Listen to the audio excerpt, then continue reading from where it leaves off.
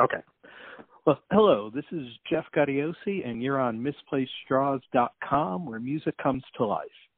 I have a really special guest today. Vini Mad Dog Lopez is the legendary Hall of Fame inducted founding drummer of the E Street Band, as well as having played with Bruce Springsteen in a bunch of earlier bands.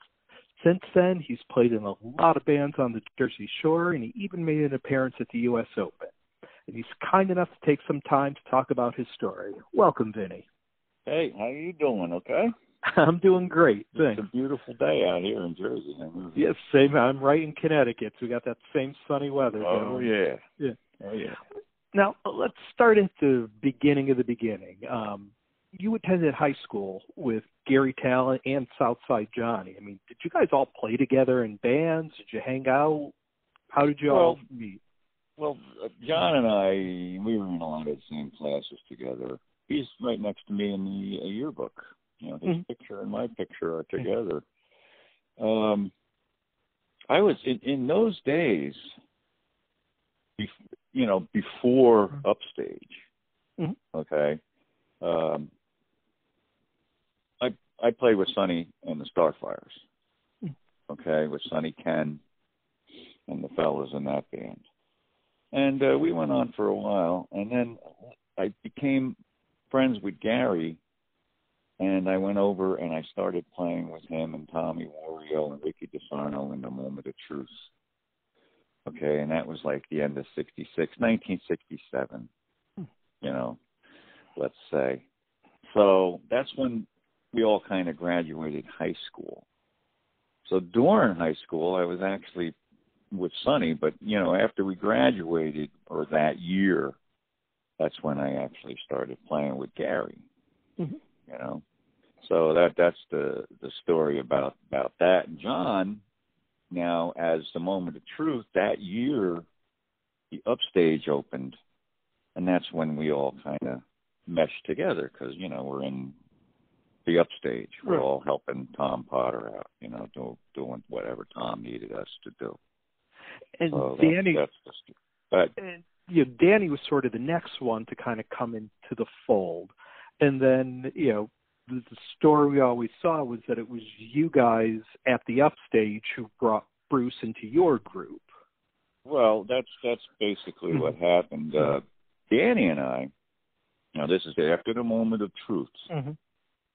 I started playing with Billy Chinnick.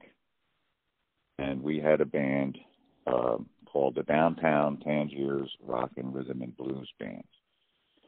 And it was Danny and myself, Wendell on bass, and Billy Chinnick on the guitar. And he was a singer-songwriter. We toured with the Electric Circus. And we did 40 dates out with the Electric Circus. We were the house band. The Downtown Tangiers band was a house band. And that band eventually, just through, Bill wanted the bass player, Wendell, to actually sing lead in the band, and he wanted to bring Gary into the band. But Wendell didn't want to hear none of that. Wendell liked playing the bass. So what happened is the band broke up. And so it's pretty simple from there. Danny and I still wanted to play together. We became friends. And we were looking for guys who could write songs. And we could do original music. Not have to go play in the gin mills that we all played in.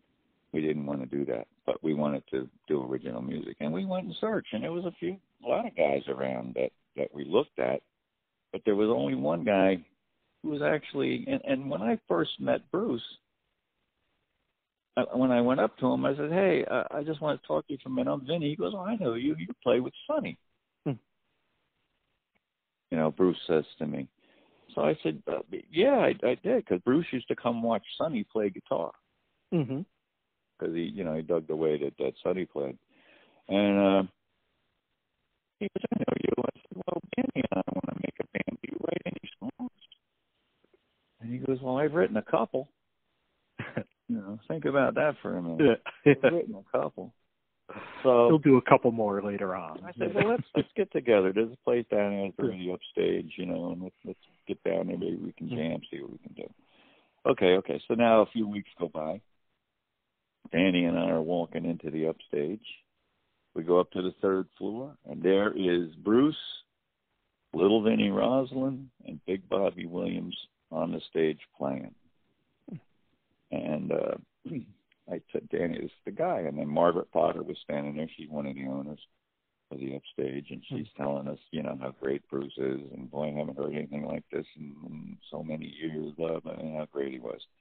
Charisma. So after they got done playing, me and Danny went up to the stage and said, hey, why don't we jam? Let's us jam. And he said, okay, yeah. So we got special permission from Tom Potter to jam. And it was myself, and it was Little Vinny, and it was Bruce and Danny. And we just got up and just started playing things, whatever, blues, whatever we all do in conjunction, And that made the band. From then on, we were a band. Went downstairs and sealed it up. The Green Mermaid. And that was, the groundwork was now set. I mean, that's the birth of, what became Steel Mill and Dr. Zoom and the Sonic Boom and eventually E Street. Right. And as things were changing kind of rapidly at that time, with various bands and band members, did you always think that, okay, the next version of the band is really going to be the one that sticks? Oh, we didn't have any plans on going anywhere else. We were quite happy with the way it turned, the way we were turning things out. And I went up, took Bruce, because years before that, when I was in the Moment of Truth, this guy comes up to me from California. His name is Tinker. Mm-hmm. And he says, hey, you guys, the Moment of Truth, that's a good band, but you're not doing any original music. Where I come from, everybody does original music and blah, blah, blah, blah. But then I went on and hooked up with Danny and Chinnick, and we were doing original music, but Chinnick was self-contained. But after that is when I took Bruce and we went up and saw Tinker. And Tinker said, yeah. And he had the Surfboard Factory. And he had a place to rehearse. He had a place where we could stay. He had cars and trucks. He had things that he let us use to continue to work and play. And he became like our manager. And he's really sort of an unsung figure in, the birth of the E Street Band. Tinker West is, just as important as, all of the guys in the band to the start of it. Oh, yeah. And at this point, too, Bruce eventually gets signed as a solo artist, but comes back to the upstage, looking for you and Clarence and Danny and David Sanchez for the Greetings from Asbury Park record eventually. And what do you remember kind of about that period of recording the record?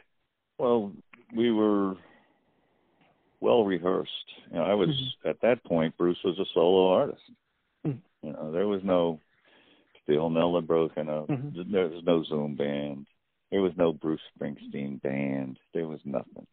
Bruce was being Bruce, and he auditioned, for John Hammond. And then I get a phone call at the Boatyard where I was working. And it's Bruce. And he goes, you want to make a record? And I said, yeah, let's make a record. So we went. We all got together, rehearsed in the Dan Electro factory down in Point Pleasant, amongst a few other little places, but that was one of the places that we rehearsed in for about a week and a half, learning the songs Bruce wanted to do on the record. And then when we went in to actually record at 914, all the basic tracks basically went down in one shot because we knew them. We knew how they went, and it was pretty quick because it seemed like a week later after we did the initial tracks and some vocals, the thing was out. Greetings. And here we go. Now we're on the road. When it comes to recording that record, the thing that always stuck in my mind, the story is, Blinded by the Light and Spirit in the Night, both recorded on the same day, more or less as a trio with just you, Bruce, and Clarence. And, those are probably the two songs. Me and Bruce did a lot of this stuff. Mm-hmm. Clarence, came in later. He didn't come in right the same day. We were on that original recording day, was that was all, but there was us three of us. If you look at the mm-hmm. liner notes and stuff, you see how it was put together. Mm-hmm. Gary came in, and then we solidified the band really right there. Mm-hmm. And, you guys started touring pretty much as soon as the record was recorded, before it even came out. Yep. And on those early dates, did you really feel this version of the E Street Band, gelling and finding its footing on those early shows? Well, that's what we were doing. We were finding our footing. Mm-hmm. And we were, let's say, we wanted to go to the top. Mm-hmm. Like John Lennon said, to the very top. Mm-hmm. And we figured that, like, we opened for Chicago. We did tours like that. Mm-hmm. We figured if we reached, like, maybe 1% of all the people that were in the audience, we were doing good. Mm-hmm. That's how we looked at it. Yeah. Let's just keep blowing away at it, going to Mike's office, sending out envelopes full of records and promo. We all did this, we all stuck to it, and it was a grind, but it was something that once we got going, we became a better band at it. It was hard to find a better band. And I think that really showed the Wild, the Innocent, and the E Street Shuffle. Musically, it turned into longer songs, jazzier influence, more stretched out musical passages. Was that a result of what you guys were doing on stage, that you kind of brought those jams into the studio? The jams were always the jams. Mm-hmm. No matter when we played live, mm-hmm. there was always jams. Yeah. The songs became cut and dried, so we had a half hour every time we went to Chicago. So now we had to do cut and dried stuff. Mm-hmm. But when we got playing, like, we always jammed out. Steelmill was a big jam band. Now, the Wild, the Innocent, that took a little longer because we were out on the road when we recorded that. Mm-hmm. So we'd come home and we'd have 3 days off in between this trip and that trip. And that's where we'd go to the studio. So days off weren't days off. They were in the studio, and we spent, we were at the graveyard shift most of the time after midnight when we started recording. And we ended up, me and Clarence, I had a big tent. I was talking to Gary about my big tent just the other day, as a matter of fact, because he lived on, I forget the name of the street, Gary. He lived on in Neptune City, and a good friend of mine, Charlie McCann, lived across the street from him. And in Charlie's backyard, I put my big Army tent up. We could all go hang out in the Army tent, This is when we were kids. So I still had the tent. So what I did was, when we started recording and had to be at 914 all these hours, I put the tent in the back.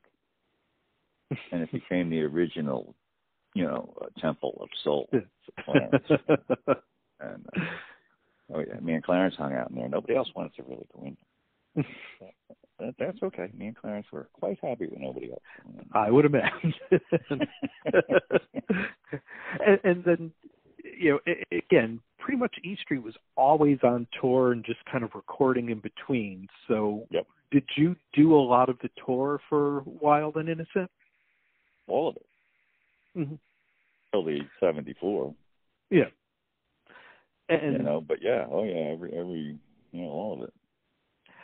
And when you kind of look back on those shows, is there a certain show or certain stretch of shows that always stands out in your mind? 'Cause, everything has been bootleg. There's copies everywhere. But is there one that you look back to and say, yeah, that was us at the height of our powers? Well, there's shows that we played that aren't on any bootlegs. Mm-hmm. What was it called? it was a place in Washington, in Georgetown, that we played in, a little bitty club. We The 930? What's that? The 930 Club? No. Oh, what the hell is it called? I keep getting Child Harold, but that's not it. Yeah. But anyway, we played in this club, for like we always did, for 5 days, and then we'd move on to another club. But the owner took good care of us. We always had a nice dinner. We could always have, But this one time, Clarence went somewhere, and he got himself a bottle of Jack Daniels that wasn't number 7. It was something else. So before the show, me and Sanchez and Clarence, Dan, I don't know if Danny was here with this. I don't think he was. But we all drank this Jack Daniels. It was the best show we ever fucking did. I mean, it was incredible. And that's when we were like, because me and you talked about the jazz of the second record. Mm-hmm. Well, that's from David. Yeah, I played with David. When I play along with the guys. I don't force them to go somewhere. I go with them. Mm-hmm. And because of David's prowess, the way he played, I started playing like that. And then that's like on the second record a lot with David, doing hits and stabs and riffs. And over the years, there's been a lot of songs that were recorded in that time for both of those records that turned out beyond the tracks box set and on various things like that. As far as you know, are there any others that you remember working on that haven't seen the light of day yet, or is everything out from that period? Oh, I'm sure. I mean, there's songs that we used to do that I don't believe on any recordings. Mm-hmm. That I wish were on some recordings. Tinker had all the tapes of every show that back then, and Tinker says he gave them all to Bruce. So now whether or not Bruce will ever release any of those, he has a few. Yep. A few of them, but they got the quality. There's a quality thing. We did the whole show, the Zoom band, with the Allman Brothers. We opened for them at the Sunshine Inn in Asbury Park, and it was like a week before he got killed on the motorcycle too. But we were 2 drummers. It was stuff there that just isn't recorded. But Tinker had a recording of that, but it had a buzz all the way through the song.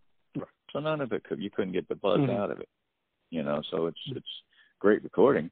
We had a good time doing it, but there was a buzz, so it never got used. There's all kinds of probably little things like that never came out.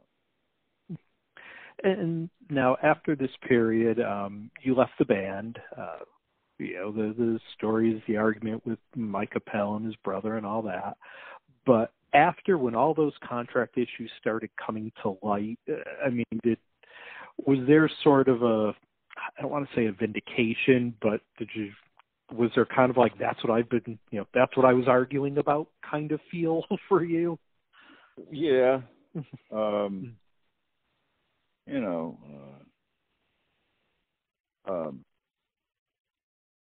Somebody, a few people told me, he says, it's a shame the way things went down, but, that's what you said was the truth. Mm-hmm. Because I try and protect the people that I work with, and I still do that right now with my guys.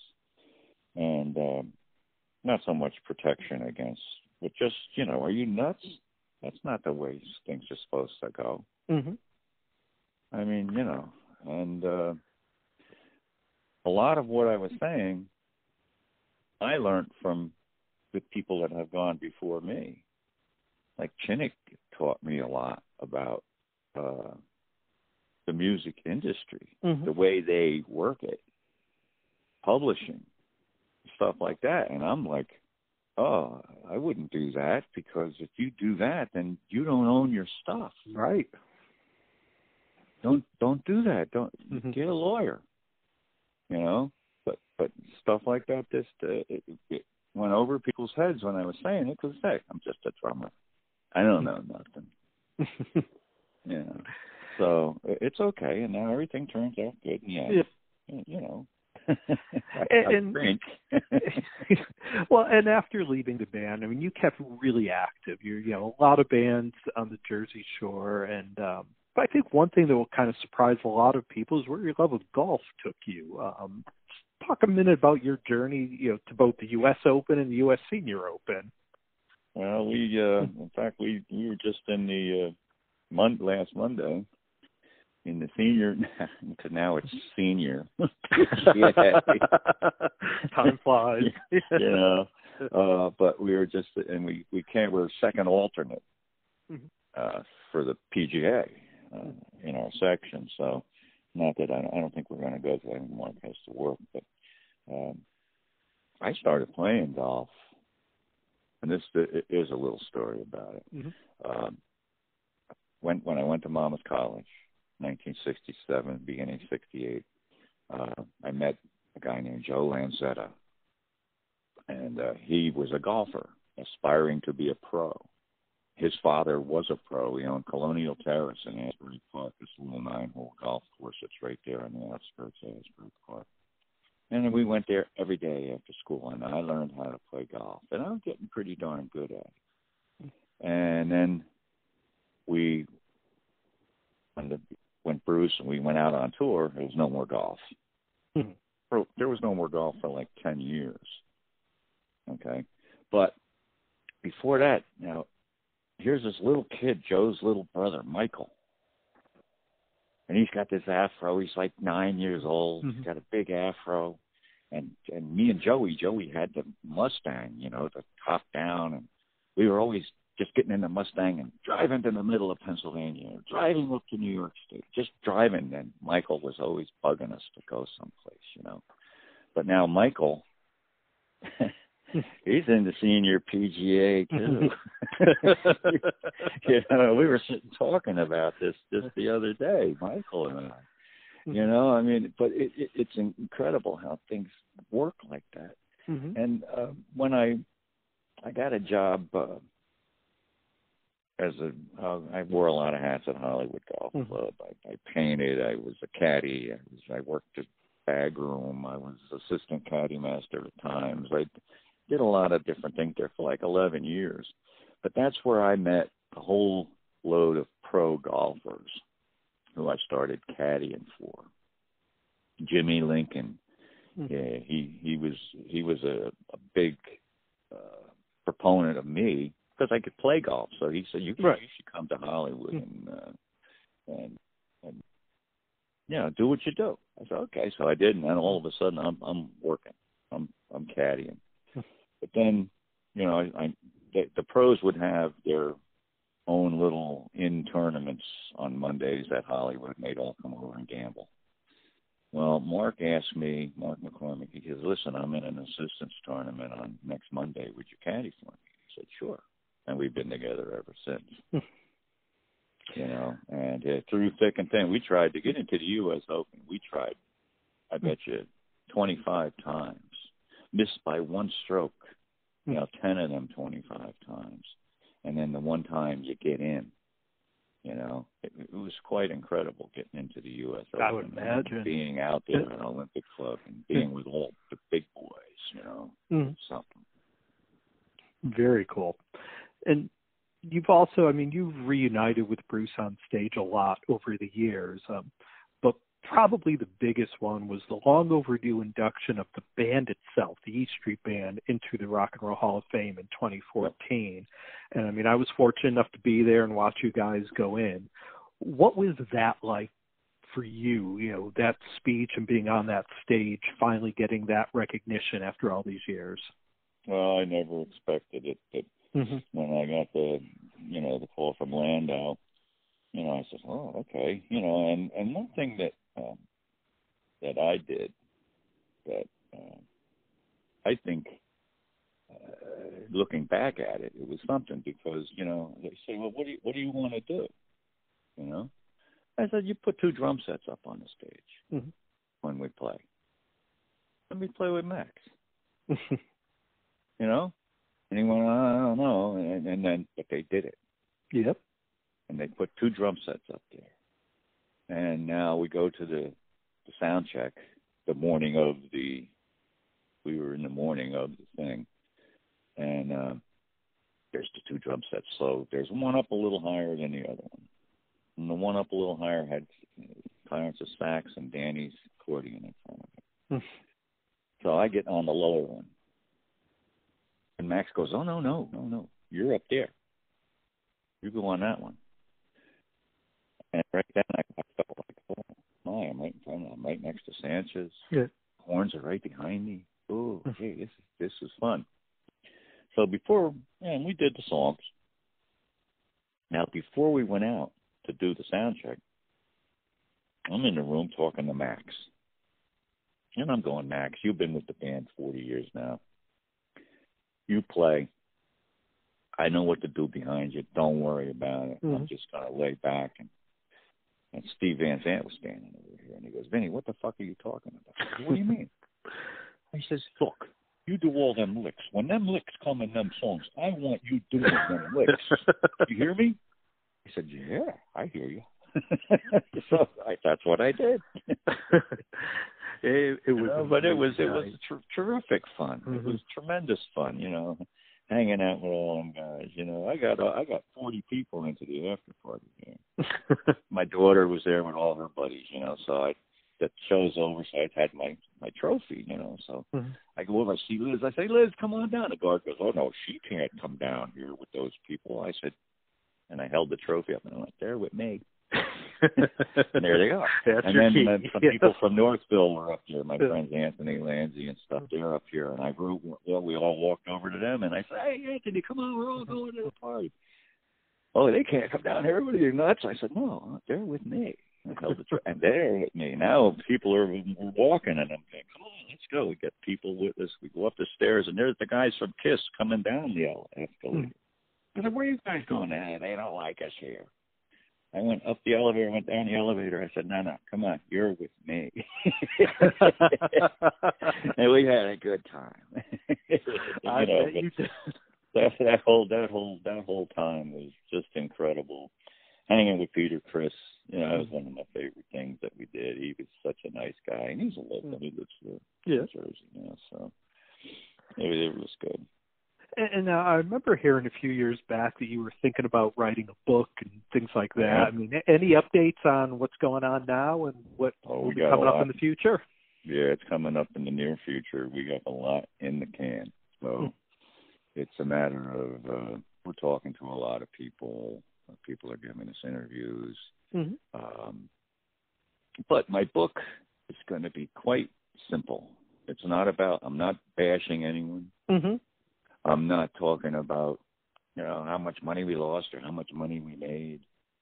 I'm talking about all good stories that through my life, things that I did. Right. And things that I did with maybe this person, and this person's going to tell a story about those days, The last chapter in my book is going to be my friends telling a story about me. The last chapter. Yeah. So it's not going to be, probably the worst stuff going to be in that book is about me. And I didn't do anything really bad. I just stuck up for people.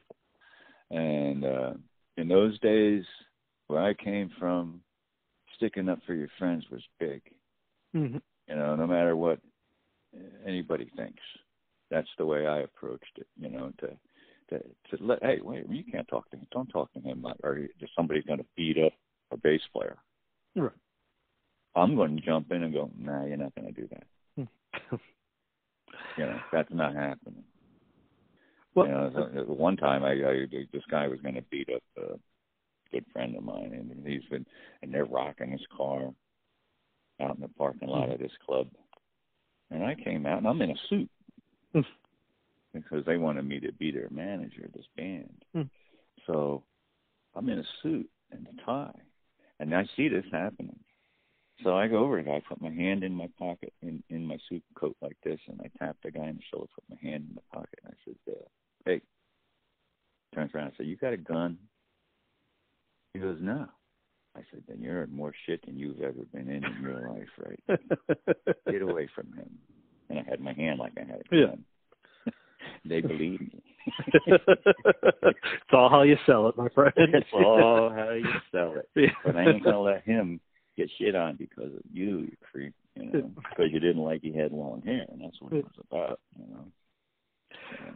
Well, but little stuff like that, Definitely looking forward to the book, and they will corroborate.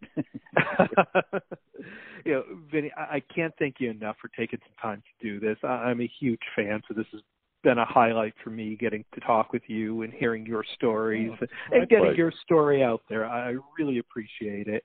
And keep in touch when the book comes out, and we'll do this again and help promote that. And absolutely, and you'll know. You'll know when the book comes out. But one thing I want to say is, now in my life, I do a lot of work with Light of Day.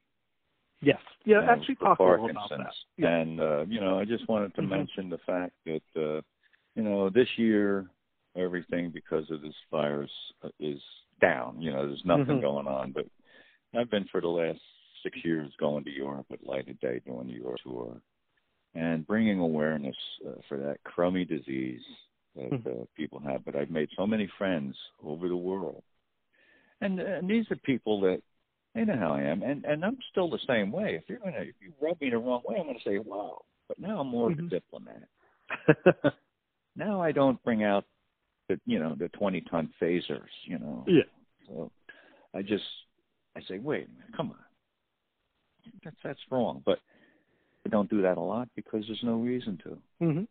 Because everybody is so cool and so nice, and I've made so many nice friends all over the world, just through Parkinson's disease and other charities that I work with, City of Angels here in Trenton, where I live, helping addiction. It's so important, and at least I can do that, and I really makes everybody very happy, when we see the results. That's what it's all about. Yeah. Well, again, Vinny, thank you so much. Thank you. Can't tell you how much I've enjoyed our conversation. I look forward to talking more. Anytime you have something going on, whether it's the Light of Day shows, your book, whatever, let me know. We'll get the word out there to everybody. And cool. Thank you so much, my friend. Have a great weekend. Hey, you too. And it is going to be a hot one, so stay cool. You too. Stay safe. Thank you very much. Boat. Always, yes. All right. Bye for now. Bye. Bye.